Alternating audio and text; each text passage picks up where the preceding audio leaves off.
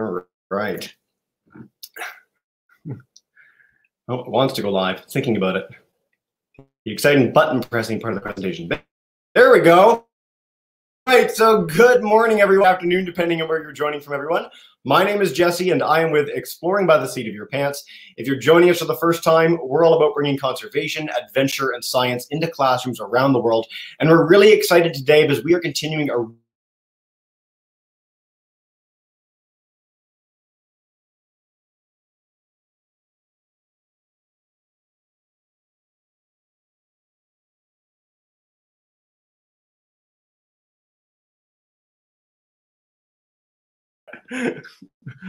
Oh, I'm in twice somehow or other.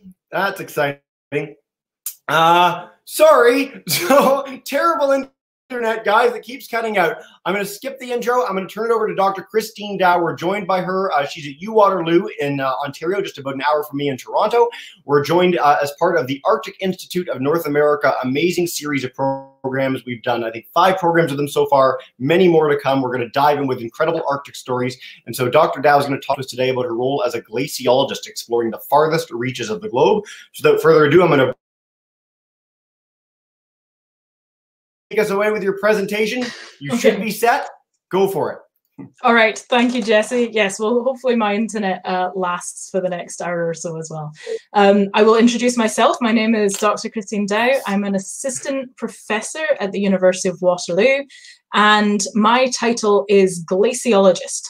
So what I thought I would do to start off with is tell you a little bit about what a glaciologist actually is. So as a glaciologist, I'm interested in any type of ice that is flowing over the land and sometimes into the ocean. So this counts glaciers flowing through valleys. This counts ice sheets that are forming above large areas of land. And so here I'm showing a video of a helicopter flying over an ice shelf in the Antarctic. Now this is when glaciers have managed to get to the ocean and then they start floating. So it's a bit like when you have an ice cube in your glass that it's floating on the top of the liquid. It's the same with glacial ice.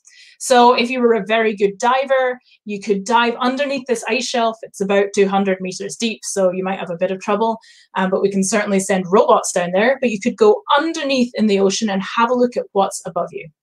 Now you can see all of these cracks in the edge of the ice shelf. And this is really, really interesting to us because we want to know what is causing these ice shelves to break up. And we want to know if the ocean, which you can see on the right, or the atmosphere is playing a role in that. So the main interesting things that I'm looking at as a glaciologist are trying to figure out what makes glaciers and ice sheets move. Now, you might think of glaciers as pretty slow, plodding materials, but actually some of them move quite fast. You could sit and watch one move past you in a day. I mean, it might only move a few meters, but it's still moving maybe a little bit faster than you realize. Now, depending on the conditions, glaciers can flow either faster or slower. And the faster they flow down towards the ocean, the more global sea level rise we're going to have. So we really want to know what controls that and what controls that speed. And of course, as we all know, things are getting warmer. We know that the ocean is getting warmer. We know that the atmosphere is getting warmer. And so we want to know with those changes, how that is going to affect glaciers as well. Now, I'm sure many of you have seen graphs like this before. On the left, we've got temperature, and what that's showing is that, you know, it was fairly stable, but as of 1980, it started ramping up very, very, very rapidly. And if we look at the red box here, if we zoom in there, we can have a look at what's happening with global sea level rise. So this is from about 1995 to today. And we can see that it's increasing very, very rapidly as well. This shouldn't be happening. This is all to do with the amount of carbon dioxide and other greenhouse gases that we're putting into the atmosphere. The reason that the sea level rises is partly because the ocean is getting a bit warmer and so it expands, but also because the glaciers are melting faster and faster. And so why we care about glaciers, we want to know how they're going to do in our warming planet, and we want to know how that's affecting sea level rise. Now, this is a video. We'll see if I can play this. It's very home video showing the front of a glacier in Greenland that's breaking off. So you can see it all crumbling at the edge here and then a large piece popping up at the side.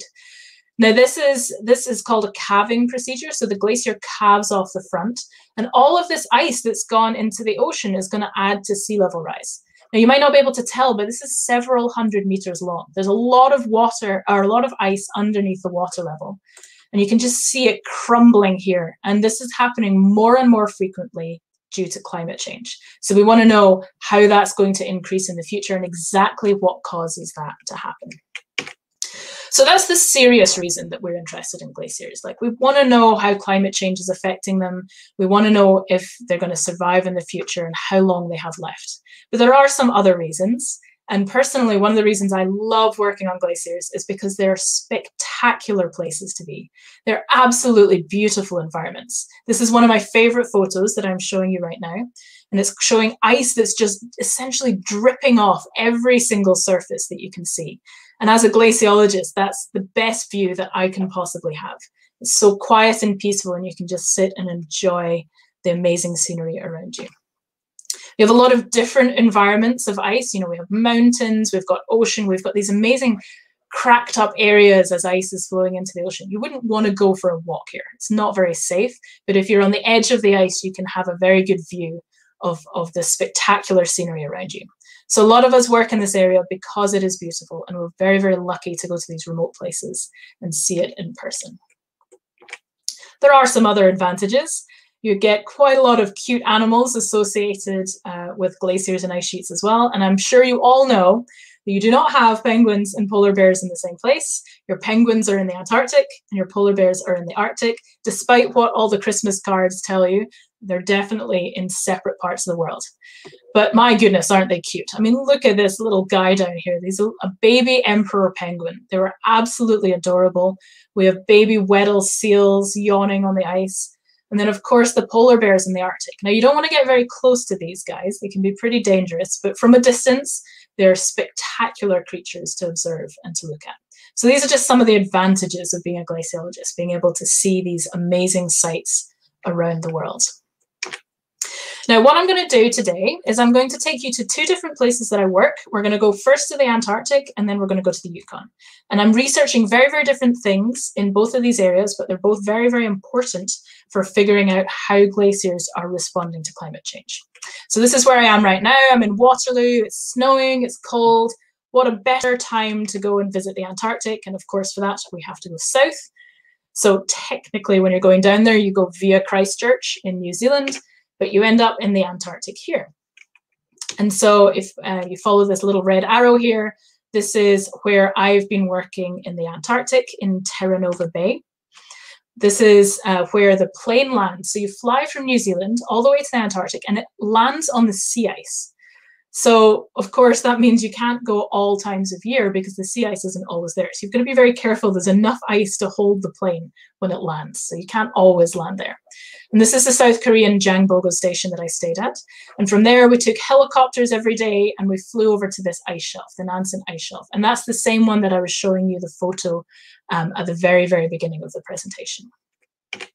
So in terms of the work on the ice shelf, what I was doing was dragging this instrument. This is a radar. And what it's doing is it's pinging energy through the ice shelf. So here's the top of the ice shelf, pinging it all the way down to where the ice is lying on top of the ocean, is floating, and bringing it back up again. So what that tells us is how thick the ice is. And you can see this beautiful boundary between the ice shelf and the ocean beneath it. And so in order to get as much data as possible, you have to walk as far as you can. And in this case, we walked 88 kilometers over this ice shelf, not in one day, luckily. Now, what you probably can't tell from here is that, you know, it's important work for science, it's beautiful, but my goodness, is it cold. So this area at the back of the photo is the Antarctic ice sheet, and you have katabatic winds, these extremely cold, fast winds blowing down this ridge onto the ice shelf. And it is cold. It is minus 25. You've got wind blowing in your face. It's unpleasant. So anytime we were walking in this direction, not very much fun, but as soon as you turn around and walk in the other direction, life gets a lot better. And you can see this is me here, quite bundled up against the cold. Next to this instrument, we were measuring how fast the ice shelf is going as well. So that's what it's like working in the Antarctic. Spectacular, but pretty chilly. Now, the reason that we're particularly interested in these floating areas is something called the ice shelf safety band. So if you have a look at this picture on the right, all of the areas that are colored are ice shelves. So these are areas of ice that are floating on the ocean that are attached to the ice on the land. And all the gray areas is the ice on the land. Now, what these ice shelves are doing is they're acting a bit like a belt. They're holding back that ice on the land. And if you loosen that belt, or if you make it less stable, then that ice on the land can flow faster and faster into the ocean. So anything that causes these colored floating areas to break up or to melt a bit or to get thinner means that we have more and more land ice going to the ocean and more sea level rise. A good example is it's like a cork in a bottle. So if you take the cork out the bottle, the liquid flows out. It's the same with the ice in the interior. If you get rid of the ice shelves, it's removing the cork from the bottle. Now, the problem is that we're having a lot of changes in the Antarctic right now. On the left-hand side here, what you're seeing is a diagram of the ocean temperatures. And anywhere in red is bad. That means that the ocean is warming up. And as we know, when ice gets warmer or the ocean gets warmer, ice is going to melt a lot faster. And in fact, we see that exactly. So everywhere you see a red area of ocean here, we've got big red blobs in this picture, and that means that those ice shelves, those protective barriers against sea level rise, are getting thinner and thinner over time. And this is really, really worrying because it means that we're going to have more and more sea level rise in the future as these get weaker. So what this means is the cork is already coming out of the bottle, and we just have to figure out how fast that's going to happen in the future and if there's anything we can do about it.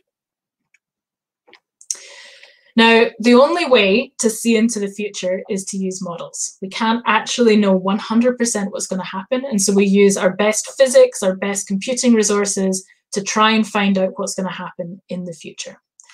Now, if we take the middle scenario here, so these different scenarios depend on how well we do at reducing our greenhouse gases.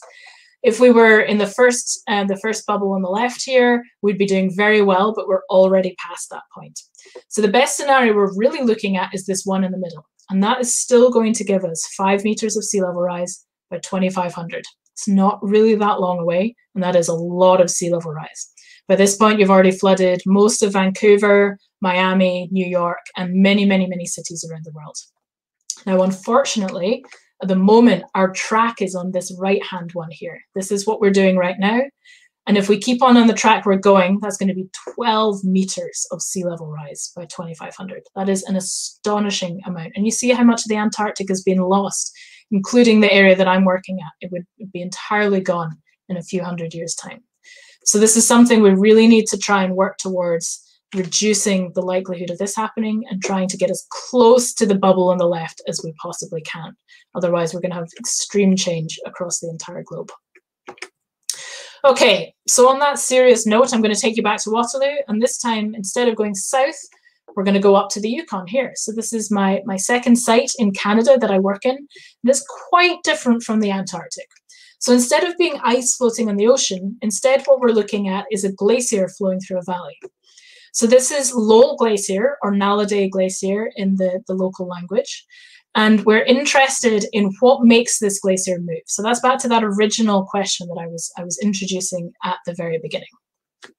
And in order to figure that out, we put a lot of instruments out, and we get to fly around in helicopters, and we get to see the local sites as well. And so just like in the Antarctic, it's a very spectacular place. I mean, this is just beautiful, the amount of ice up there, these mountains. I'm so, so lucky to be able to do this as part of my job.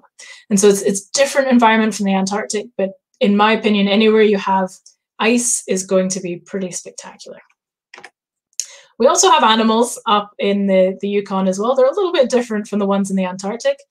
What happened in this case was we have these cameras, they're called spy cams, and we set them up to record on the glacier a picture every hour. So this is actually up above the glacier on a rock in the middle of nowhere. So they're supposed to record a picture every hour so we can see how the ice is moving over time. But this year I accidentally set the camera for animal capture. So it's really for hunting spy cams that this is originally for. And we managed to capture this ghost goat that turned up at one point and scared us a little bit when we were looking through the pictures.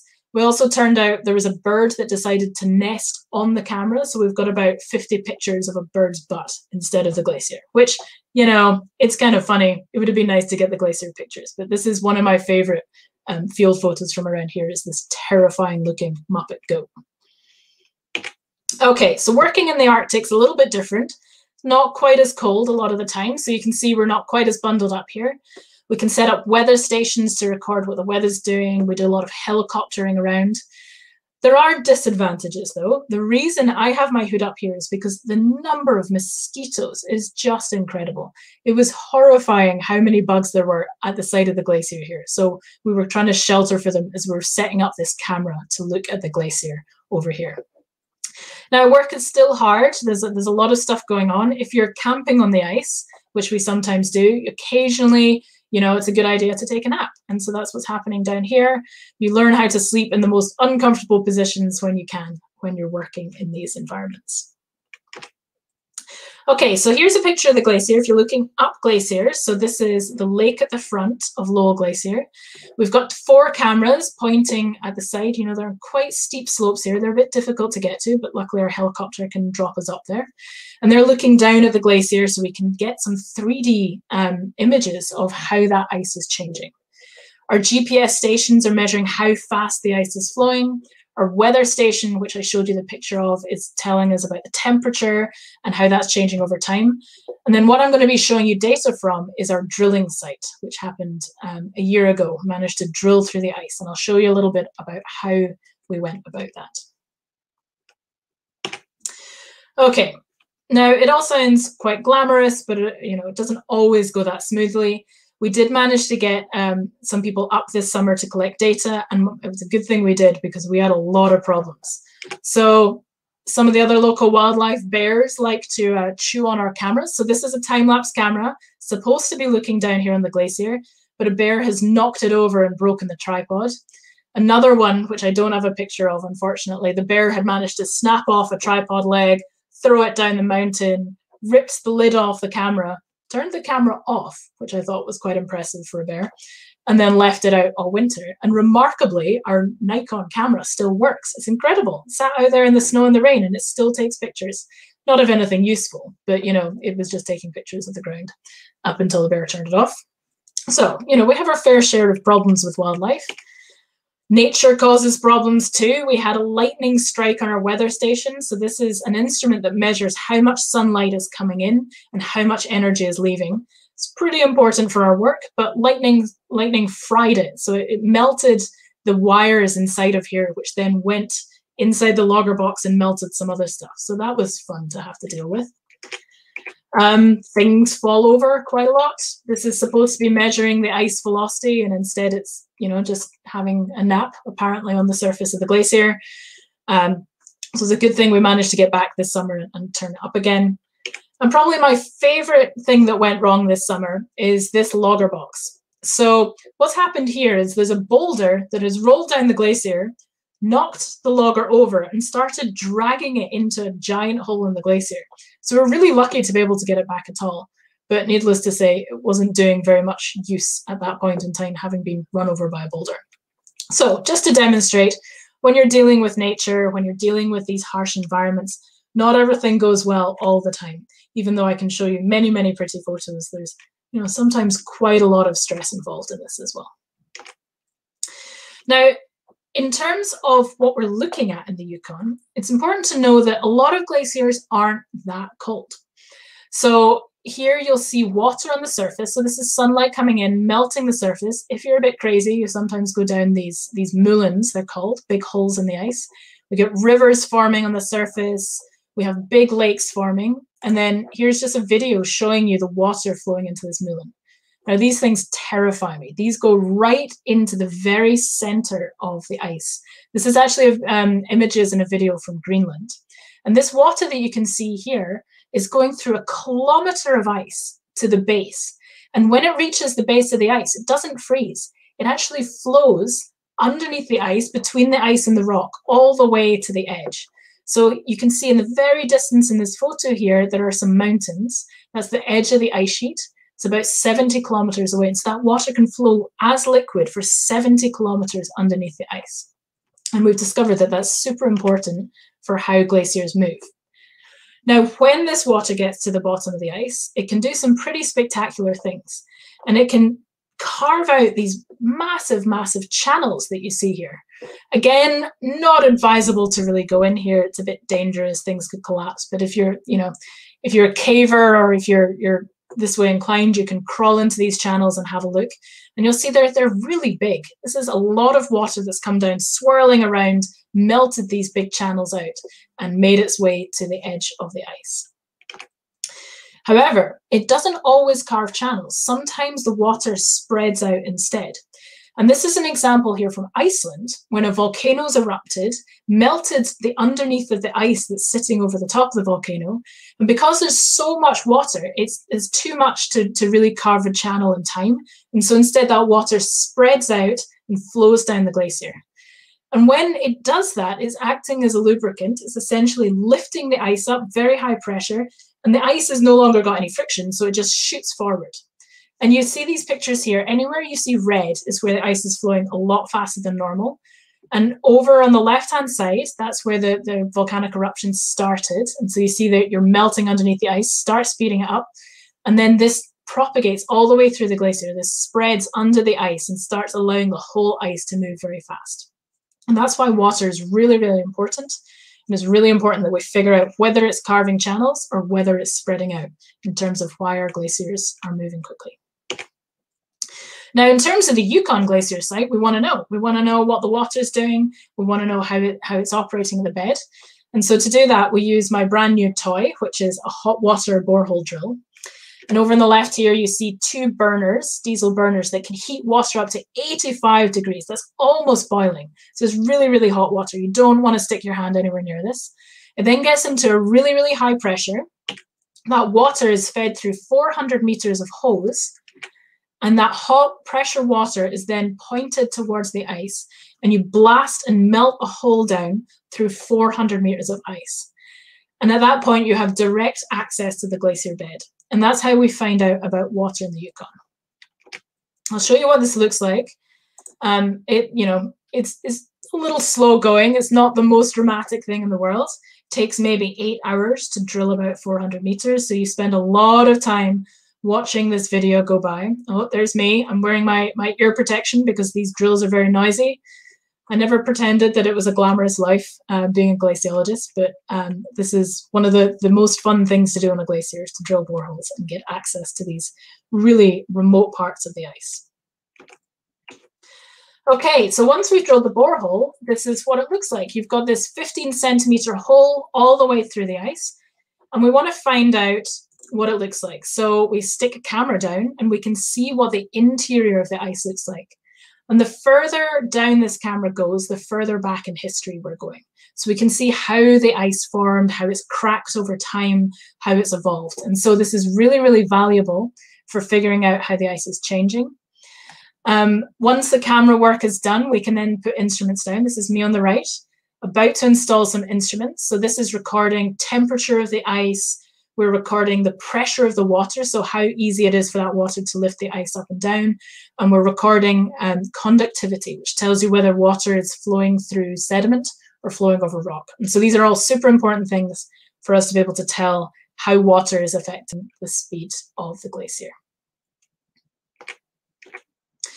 So in terms of some data, this is from the first ever borehole I drilled.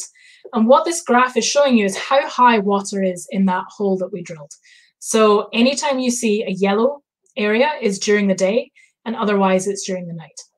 And what this is showing you is as the sun hits the ice, it melts the surface, that makes its way to the bed through one of those moulins, through one of those holes, and then it fills the subglacial system up with water. And as it's doing that, the water in the borehole rises. And then overnight, you don't have melt because you don't have sunshine. And so the water level drops as that water drains out of the system. Now, bizarrely, for my first ever borehole, I managed to actually hit one of these channels. And the reason we know this is because these water levels are actually quite low. Normally, if you're not in a channel, these would be much, much higher. And so this happens maybe once in a career. It's like hitting a needle in a haystack. It's really, really difficult to do. And I managed it on my first borehole, and I probably never will again. So it's a good thing that we got some very, very nice data showing us how pressure in the system is rising and falling every day. And we can analyze how this changes over the season and over years as well. So I just wanted to conclude by saying that these areas are special. They're special in that they're giving us an indication of how the world is changing. They're special because they're absolutely spectacular, beautiful places, regardless of whether you're in the Antarctic or in the Yukon. We want to be able to preserve these for future generations. And I want other people to be able to see these as well in the future. And so it's really important to think of this when we're trying to figure out how to move forward as a society. The last photo I'm going to show you is, I'm not going to tell you what this is, I'm just one last thing to demonstrate the glamour of glaciology. And with that, I'm going to close my window and hopefully you guys have some questions.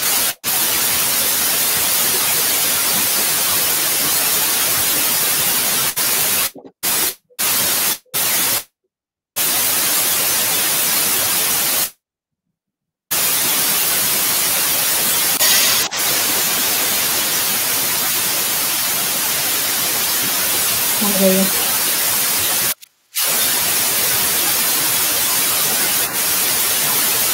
Jesse, it sounds like you're underwater.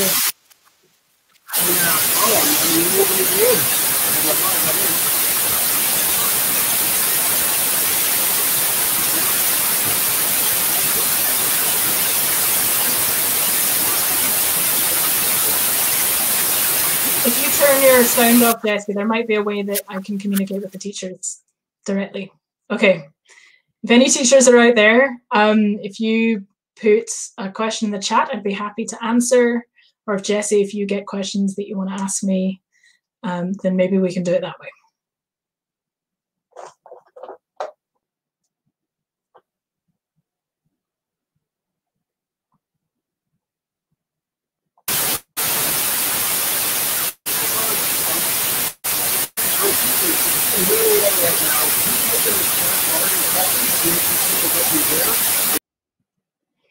Okay, I'm going to assume Jesse said, answer the questions in the chat. We'll just guess that. Okay, so we've got a question. How long have you been doing this? Right, I've been working on glaciers for about 15 years now. So I started in my undergraduate where I got to go to Iceland on a field expedition. Are you okay with me carrying on, Jesse? Okay. I have no idea what you're saying. Okay. Jesse, if you want to communicate, maybe if you can write in the chat and then I'll see what you're saying. Okay. So 15 years on glaciers and yeah, I've been lucky enough to work in Greenland, in various places in the Arctic, Canadian high Arctic as well, and in the Antarctic. So I've been doing this quite a while and I'm looking forward to other places that I can go and visit. Have I ever gone down in a hole myself? I have gone down maybe about 3 meters into a hole and then I got scared and came out again because I didn't have the right equipment and I decided it was a silly idea. I wouldn't go much further than that. You have to have very, very specific climbing expertise and mountaineering expertise to be able to do that. And some people can do it safely, but these holes terrify me. I don't think I really want to go down one at any point. Have I ever gotten stuck or had serious injuries? No, actually, no. I've been very lucky so far, no serious injuries. And yeah, hopefully that continues. And yeah, I mean, we have a lot of safety procedures when we go on glaciers as well. We try and do things very safely and avoid any injury. I've got very cold before. I've had hypothermia before, but that's about as serious as it's got for me. Okay, so we have, what was the high spikes in the drilling graph? Oh, very good question. So the really high one was a thunderstorm. So we were drilling our second borehole and this storm cloud came in. And normally you don't get rain on glaciers, but this was bizarre. It was this absolutely massive rainstorm. We had to hide under a tarp because the rain and the hail was just so intense. It was pretty scary actually, because you're very, very exposed. And it's, you know, you're so high up in the mountains that there is danger of getting hit by lightning. And of course, you've got this drill rig there, which is essentially a giant metal pole sticking up into the air. So it was a bit nerve-wracking, but it gave us really cool data because as that rain went into the subglacial system, it flowed through pretty quickly and gave that really, really high spike. So because we know exactly when that rainstorm started, we can then figure out how long it takes that water to get through the system and how easy or difficult it is for that water to flow. So it was actually really lucky that we managed to catch that at the time, as scary as it was. That's probably actually one of the most dangerous situations I've been in. There's another question there. Hypothermia is pretty scary as well if you're in the middle of nowhere. And you've got to be very careful about holes in the ice and cracks and crevasses. So I have stuck my foot down a couple of crevasses, and that scared me a lot. But we're roped up, so we're attached to other people. We're never wandering around on our own, not attached to a rope. So and we've got a lot of training on how to get out of them as well. But it's much better to avoid sticking your foot in them if you possibly can. Is it fresh water? Yes. Yes. So glacier water is fresh water. And so that's actually a really good question, because one of the other reasons we're very interested in glaciers is that particularly in the Yukon and the Rockies and the Himalayas, these glaciers are sources of fresh water for people. It's where we get our drinking water from. So once you get rid of the glaciers, you don't have that fresh water anymore. It's mixed in with the ocean. It's now all salty. So another reason why we need to see how that's going to change over time, so that people can look at other ways to access fresh water. What is the most important thing I've learned working in Antarctica? I think the most important thing I learned was from those radar lines that we were dragging across the ice. What we discovered was there was a big hole in the bottom of the ice shelf that's been carved out by the ocean. So it's also a channel, but it's between the ocean and the ice shelf. And we discovered that because of those channels, those big holes in the ice, you can crack it a lot easier. So we found some more cracks in that ice shelf. And it turns out that's a really important aspect all around the Antarctic. So the more you're melting with the ocean, the easier it is to crack the ice. So that's the most important thing I've found there so far. The temperature of that water, which water? I don't know which water. The temperature of the water going into the glacier in the Yukon will be just above freezing. In the Antarctic, the temperature of the ocean water could be a little bit below freezing. So it could be -1 degree or -2 degrees because there's salt. So that stops it freezing. So you do not want to fall in there. It'd be very, very chilly. How does scientific method come into play in your research? So that's a great question about how we go about doing this research. And the most important thing about scientific method is that it's repeatable. So if we're looking at models, or if we're looking at satellite data, or we're collecting data on the ground, like with that radar, somebody else should be able to go along, collect the same data, and come back with the same answer. So we need it to be, if somebody else looks at my borehole data, that they need to be able to say, okay, yes, that makes sense, that's correct, we all agree what's causing that. And I mean, sometimes it's difficult. You can't drill a borehole in the same place twice. Some things change quite fast over time. And so it's really important for us to report everything as clearly as possible in scientific literature so people know exactly how we've gone about our methods. The coldest temperature that I've experienced was probably on Devon Island ice cap. So this is in the Canadian high Arctic, and it was about -48 with wind chill. That was the time that I got hypothermia. I wasn't well enough dressed. We were driving on skidoos, and so there was a lot of wind chill added on from that, and I got very, very cold. So, I mean, ironically, being a glaciologist, I actually don't have very good circulation, so my hands get cold really quickly, which means I probably should have gone into volcanoes instead, but oh well, too late now. But it means I've got to be quite careful about keeping warm enough in these conditions. The longest expedition I've been on was 8 weeks camping on the Greenland Ice Sheet. So you're living in tents, you're 70 kilometers from land, you have no showers, you have no facilities to speak of.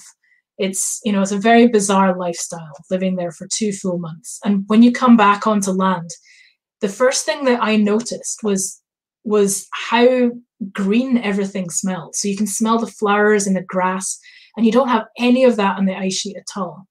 So it was pretty spectacular, just changing from one environment to the other and feeling the warmth of the sun a lot more. I mean, it was really quite an experience spending that amount of time. I don't know if I'd want to do that too often now, but when I was a bit younger and doing my PhD, that was really fun. How did I come to love ice? Well, so that actually dates back to when I was an undergraduate and this Iceland field trip that I was talking about. So we went as a class to Iceland, and